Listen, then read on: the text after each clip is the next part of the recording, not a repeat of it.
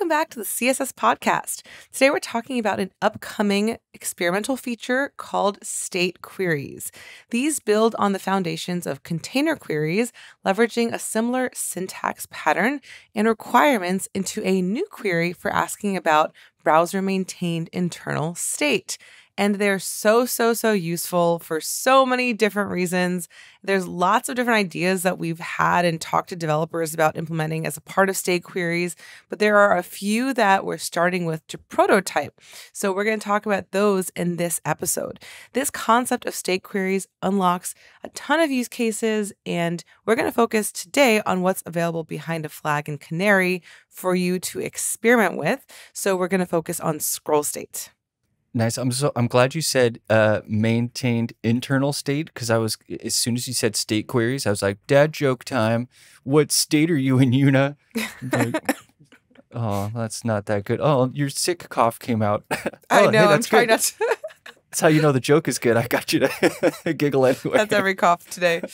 Well, yes, state queries are really cool. If you've ever wanted to know when an element was sticky and stuck, then this is your feature. If you ever wanted to know if a scroller is overflowing and showing scroll bars, or if an element is snapped, or even cooler, if an element is in view, if it's in the viewport. So while like scroll-driven animations can expose some of these features, they're not as simple as a state query. So this syntax is both sweet sugar, but it's also in cases like stuck, not possible for other methods to achieve. Yeah, I really think this is also one of those missing features on the platform. Like we have, size container queries to query a parent element size. We have style queries to query styles, especially custom property values on an element that are being applied. And now we are going to have state queries to apply styles based on the state that an element is in.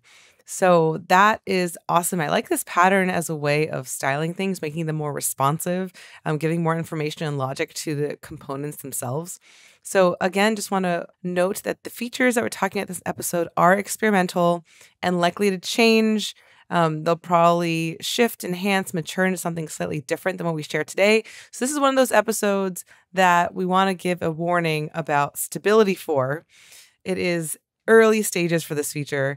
So sticky and scroll queries are enabled if you enable a flag in Chrome Canary. It is the Enable Experimental Web Platform Features flag, and you can try it out, but expect change for this feature. That's right. The syntax has already changed a couple of times since I've been using the prototype and since it was originally conceptualized. I don't know, there's a word in there that would be big and better than the ones I fumbled. Conceptualized. Yeah, that's cool. Okay, and we're still discovering use cases. So like the original working group issue had a bunch of use cases, but I'm certain there's more.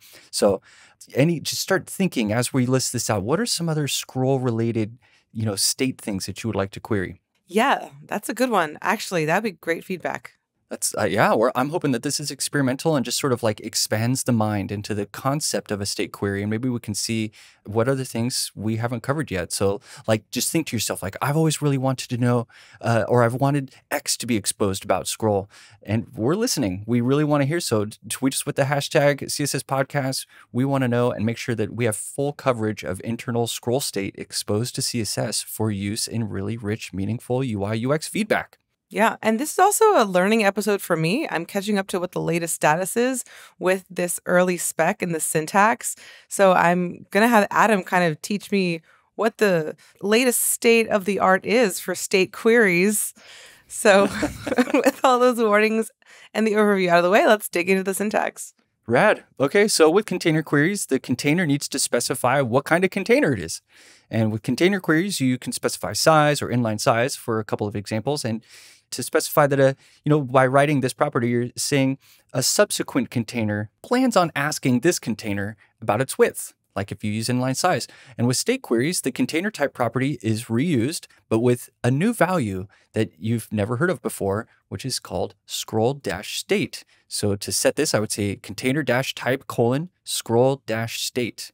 And this informs the browser that a container state query intends to ask this container about scroll-related state, and it can prepare accordingly. So is this pattern going to be used for other types of state queries? Because I imagine here, like we're talking about scroll state queries specifically, but there might be other types of state queries, like what anchor position state are you in, as an example, and whatever else, this is an expansive API. Yes, I'm really glad you brought up Anchor. I pitched the same thing. I was like, hey, we don't know which flip we're on. Are we flipped block? Exactly, Or yes. flipped block end, flip block start? This could be your way to identify that and maybe change where the little arrow is, right? Where we've been talking about how are we going to handle this tether little triangle that points to the thing you're anchored to. And if it's flipping dynamically from top to bottom, in a way that I can't know. Yes, that's internal browser state that we don't know, that we need exposed to us in some sort of way. And this would be a method of getting there. So yeah, expect container-type to start to offer other things. And right now, so I think originally the spec said container-type : state or something generic. But they chose scroll dash state in a recent change to be more specific about what kind of state you're asking for and to open up the door for other kinds of state to be exposed. So yeah, great question. Cool. All right. So next, what do we need to do now that we have container type scroll state? And I'm imagining this is on the parent, right? You can't query directly for container queries.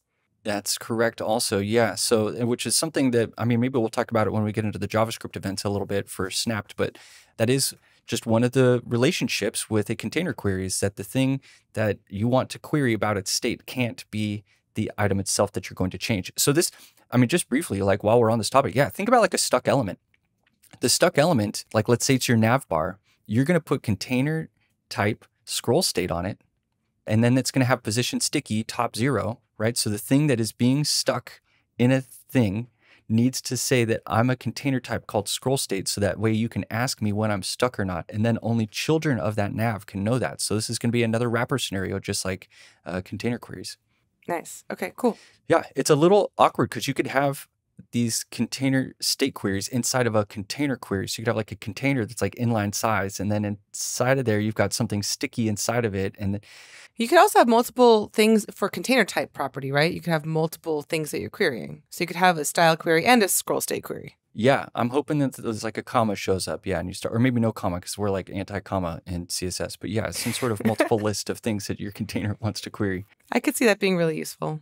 Yeah. Okay, cool. So now that we've got container type scroll dash state set on the element that we want to query. So this would also be your snap item, the thing that has scroll snap align on it, or the thing that is position sticky.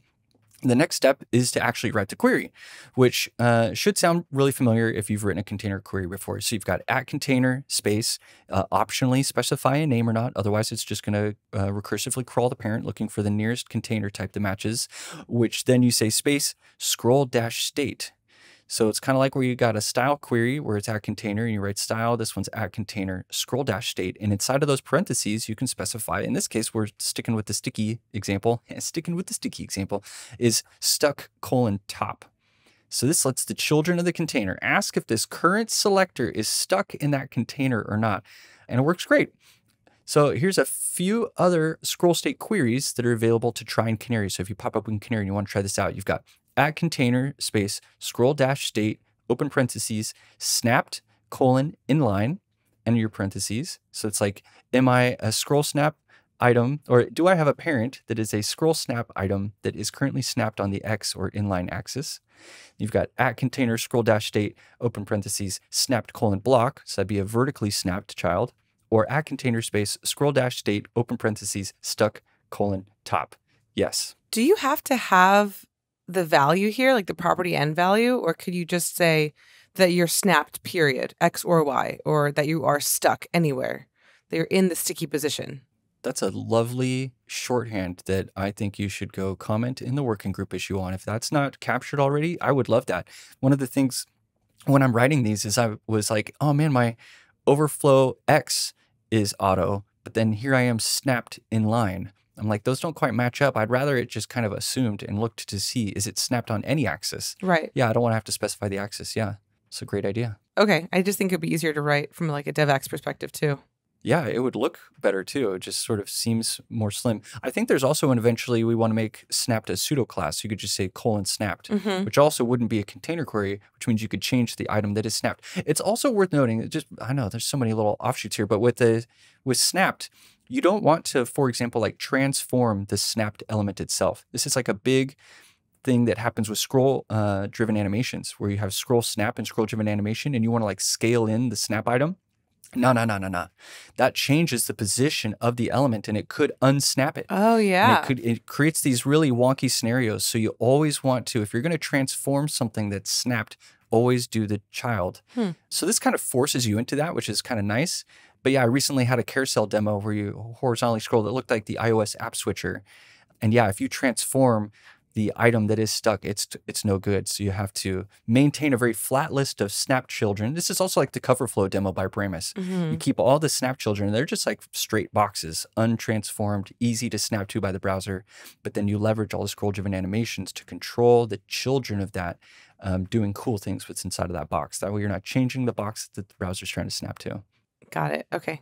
Cool. Okay, so that was snapped queries and stuck queries. Awesome CSS suggestion from Yuna. Hopefully we're inspiring more of y'all out there. You're going, it should be like this. We're like, yeah, let's do that. Give feedback. Yeah. Great. But here's a couple more scroll state queries that have been identified in the CSS working group issue as desirable. And one of them is overflowing. So at container scroll-state overflowing. Is there a scroll bar or not?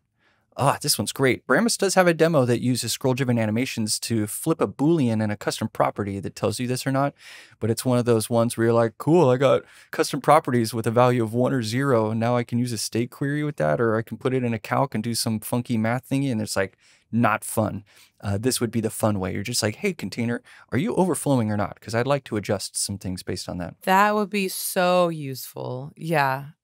To reapply some layout or some other kind of styling if something is overflowing, causing scroll bars.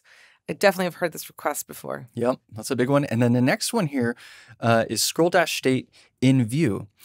And now why this one's a little special, because we do have the view function in scroll-driven animations, which allows you to animate as a timeline, as like the progress of you crossing this viewport. The in view container query would be binary. You're either in view or not, which means you could trigger transitions this way. So as soon as it peeks its little head into view, it bounces in, boing, or does whatever it is that you want to do. And it's not tied to the user continuing to scroll. This is a trigger. This is like CSS intersection observer. Yeah, exactly. And yeah, all from CSS declaratively here, perfectly in time, off the main thread. Great looking transitions. And so this could be a way to unlock scroll triggered animations, which is something that scroll driven animations are not able to do at the moment.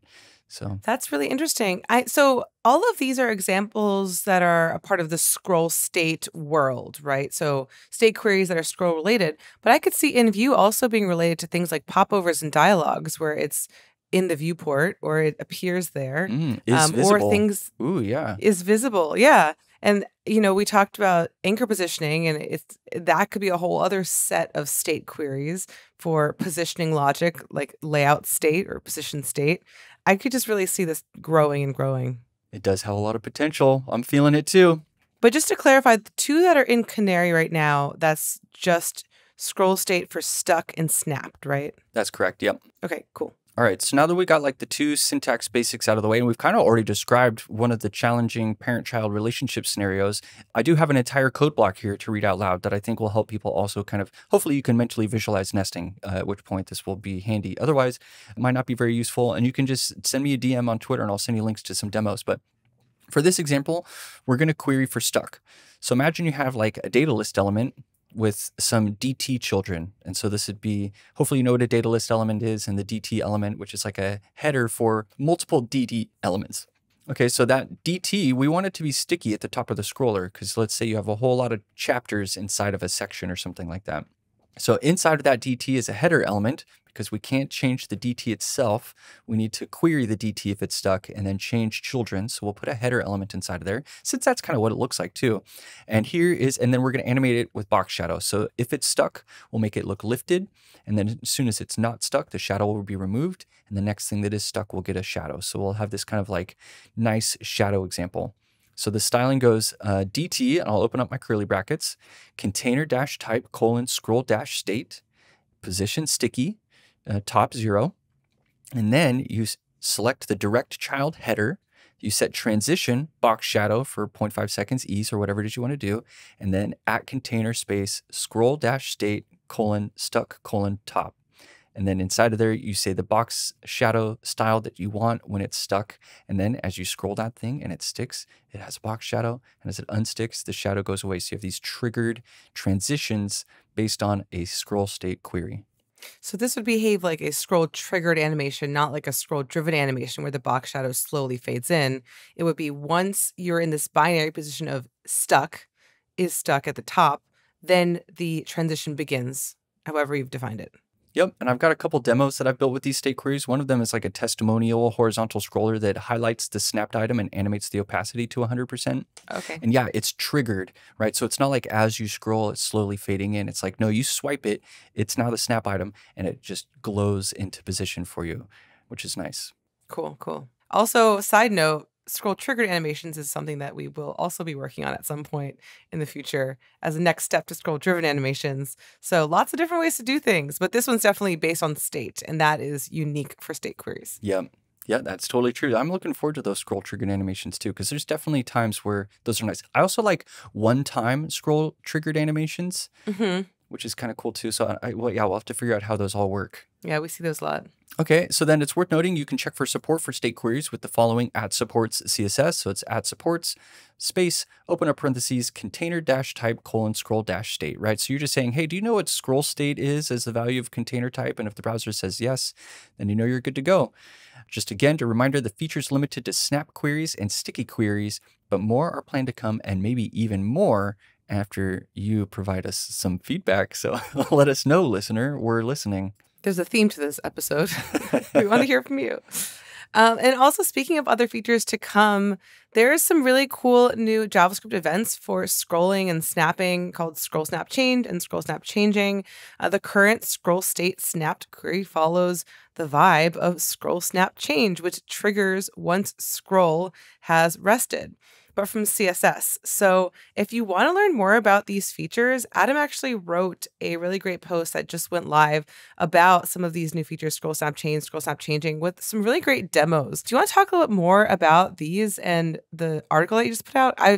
I really enjoyed it. Yeah, I had so much fun building the demos. There's a cool advantage of scroll snap changing and scroll snap change the JavaScript events, because you can actually you can toggle a class on the element that was snapped. So, but like we described though, you don't want to transform that element. So you still have the same like considerations. It's like CSS has the safety built in, and JavaScript, you're like off the rails, you can go nuts. But the timings are really, really fun. So scroll snap change, like you said, it's like scroll has rested. And then the thing fades in.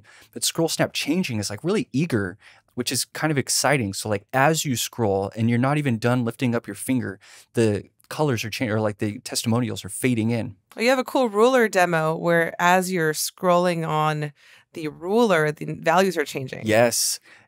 And so that one, you can even, I use that one as a subsidizing input mechanism to a number input. So as you scroll it, I use scroll snap changing to see what items might be rested on if the user lets go. And I take those values and I put them as the input value. So you're actively changing a number input based on the swiping you're doing on the ruler. Yeah. And one of the really cool things with the way that you can orchestrate these two functions together is like, let's say you do change state to something and you say, this is the selected one. And you would do that on scroll snap change. So it means the user has completed their gesture, scroll has rested, this is the selected one. And then with scroll snap changing, as soon as the user starts to pan towards another value, you can remove that class from that element very eagerly, and then again restore the state of the selected one when the snap has completed changing. So it's like you can uncheck the value as soon as the user's like interacting with the thing meaningfully, and then recheck it as soon as it rests. So these things work together really well. And that's why the demos are so exciting, because there's so many exciting things to build with it. And there's new choreography basically that you can do. And also for anyone that wants to make any demos, at the bottom of the article, I listed like 10 ideas that I didn't build that I wanted to. So the article has like 8 demos. And then at the bottom, I'm like, here's 10 more ideas. You should totally go forth and build. Enjoy. What I really love about these two is I've never really thought about the interaction pattern of what happens as a confirmation of something changing, like the scroll snap change. You have this one demo where you have like an HSL picker, and once you've selected the value, the, I guess, heading of H or S or L kind of flashes in bold and gets a little bit bigger. That subtle animation. It's so subtle, but it really gives the user some kind of confirmation that their value was settled on. Yeah. Like it was rested on. And that was so cool. I was just thinking, we need more of that on the web. We need more of these like little subtle micro animations that give your user some kind of sense of completion or confirmation of an action. That's classic UX feedback where it's like the UI says, I heard you, user. I saw your input. I've settled on it. I'm just confirming to you that you changed the H in this picker. Yeah. I love it too. That. And then, with snap changing. So snap changing is also really unique in that you literally could never have known this ever before this event. And then once we get it in the container query for scroll state, it'll also be something that like intersection observer cannot know this information. It's cool. You could sort of like sometimes figure out scroll snap change, like what item is currently snapped, like that one you can know, but you didn't know what were potential targets from like a fling or even as the user's just panning back and forth. And snap is changing internally. It's deciding constantly, hey, if they let go, here's where I snap here. I love this job of like finding private internal state and going, no, I want to know because I know you know, and I want my users to know. That's like literally it. I'm like, browser, you know what's happening. No one else does. And that's not fair. We don't want to know. So yeah, y'all, if you can think of more stuff like that. Yeah. Anyway, some great demos and examples on that blog post. We'll link that in the show notes. Definitely recommend you check it out. We're very much on a little tangent. That tends to happen on the show. we go into tangents. Hey, we talked about JavaScript on the CSS podcast. Has that happened before? We should do it more. We should. We'll make a new the UI podcast. I don't know. I mean, view transitions we are going to be talking about soon, and a lot of that is JavaScript too.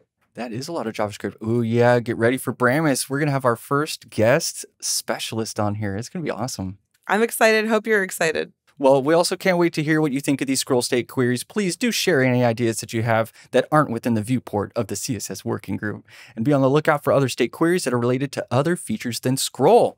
We think these have a lot of runway to helping CSS react and provide UI feedback to users for more interesting browser-owned state scenarios.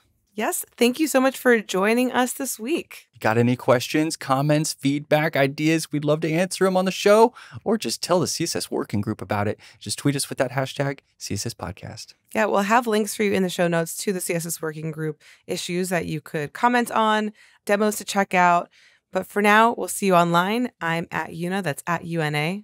I'm at Argyle Inc., and your question could help a lot of people. If you like this show, please give us a review on whatever podcast app you're using. That's our only ask for you, or to share this with a friend or coworker, because those reviews help other people discover our show and help us have more time to deliver better content for you. Indeed. Thanks, y'all. Looking forward to your questions. We'll see you next time.